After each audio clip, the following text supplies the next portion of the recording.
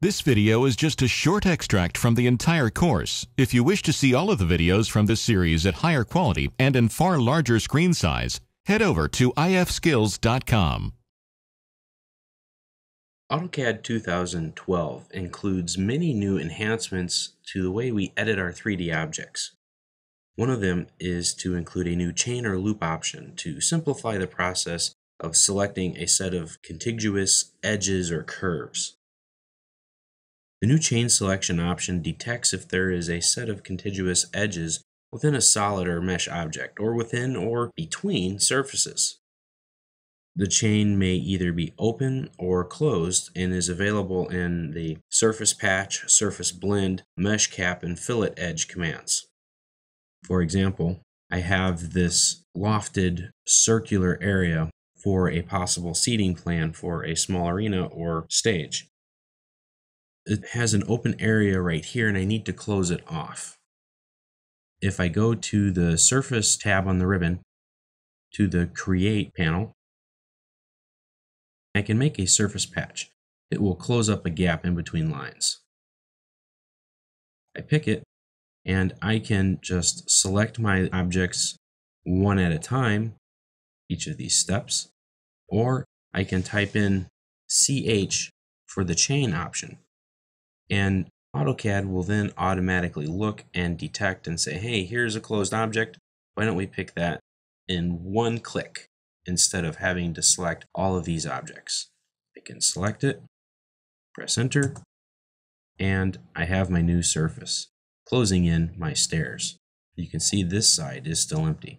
And I can do the same over there as well.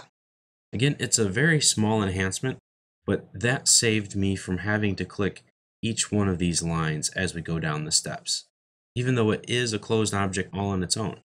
And that's the way AutoCAD processes a lot of surfaces and areas. So this is a time saver. Now the loop selection is very similar, but is used during the Fillet Edge command when you want to fillet edges. I can select it, put in a radius, and I can start picking my objects. And I can use my loop option to help create the radius around different closed objects.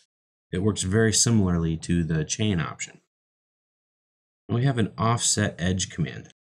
The offset edge command or tool is new in AutoCAD 2012.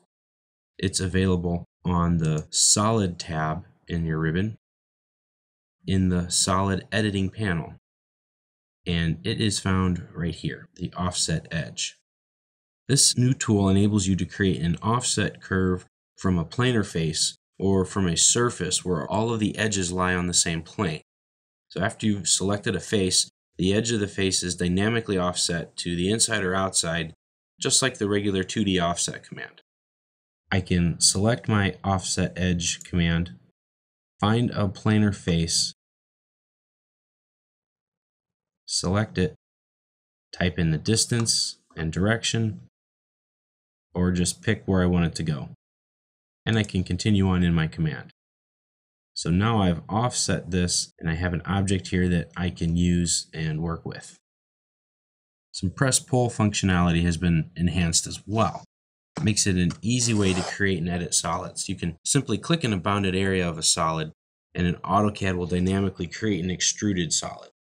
If the bounded area is a face of a solid, the extrusion is added or removed depending on your direction of movement to or from the solid. So this helps tremendously. Another item that's been added is in trimmed surface properties. When you open the property manager and you select a surface that has been trimmed, you can get some of the edge property in the properties manager. And it cycles through the different edges and highlights them in the drawing. This new associative trim property indicates if the current edge is associative or not. So you can remove the associativity from any of the given edges, or you can make some changes to it as well. Those are some of the new 3D editing enhancements that have been added to AutoCAD 2012 to help you speed up your process.